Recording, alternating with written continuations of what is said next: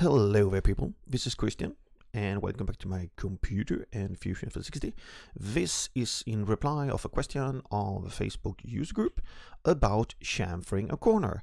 In this case I specifically do it on a box where all faces are perpendicular. It can be used, you can adapt it to other shapes, but just to keep it simple for now. I'm using two different workflows. One here that in most cases work if you have a big feature and no protruding things away. Other one works better, or basically if we do this workflow here, it will eat up this small feature on the body, it will disappear. So let's start with the simple one. We're gonna, forget about anything. I have a design intent, of course. They are both the same, these chamfers, and they are dimensions, so they are supposed to be 12 millimeter.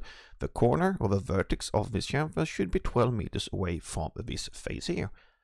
Let's close that inspection and turn on our beautiful green component. And we're going to start using the chamfer tool. We cannot chamfer a corner for now. We always chamfer edges. So we're going to select this edge, and this edge.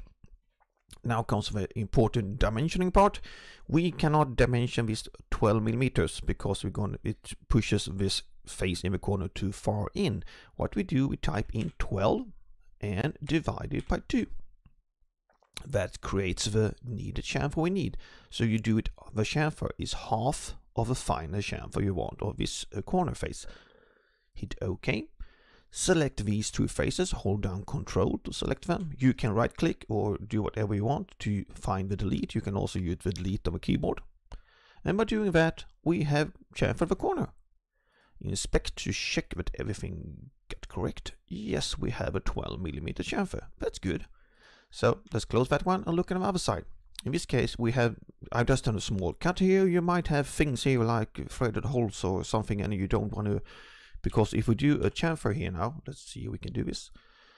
This corner 12, or supposedly then divided by 2. You can see parts of the feature here, but the problem is that it might destroy other geometry you have in the body. So you cannot use the earlier here, or you might make it so big so it crashes the feature out here. So we need another workflow, and this is the geometry workflow, sketching and extruding. Step number 1, we need a midplane. We're going to do a construction midplane between these two faces. So we get a plane that is pointed between these two faces. We're going to create a sketch on this face. Hit P for project in these two edges.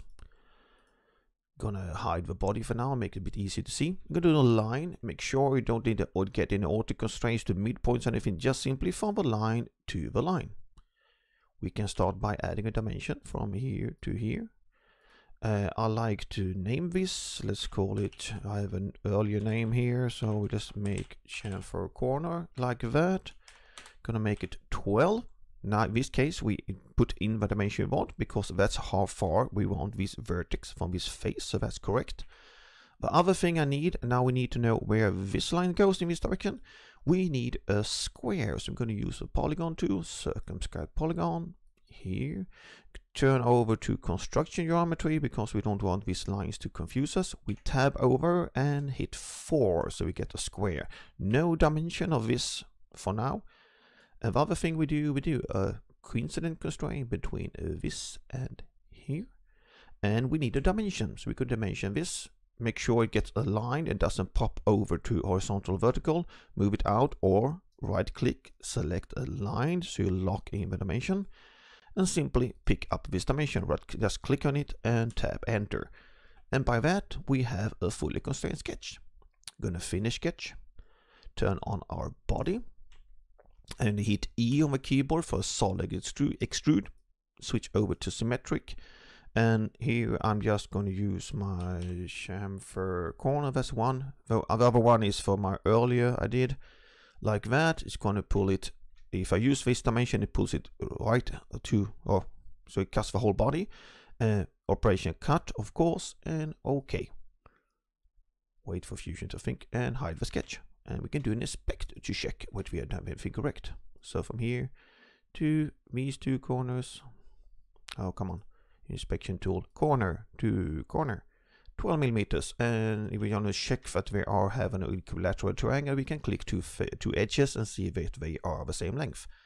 So this is two different workflows. An easy one with chamfer, you don't have too much things in the way they can destroy, and a sketch version where you do the sketching and then do an extrude. Hope it's helpful. Take care, see you around, and goodbye.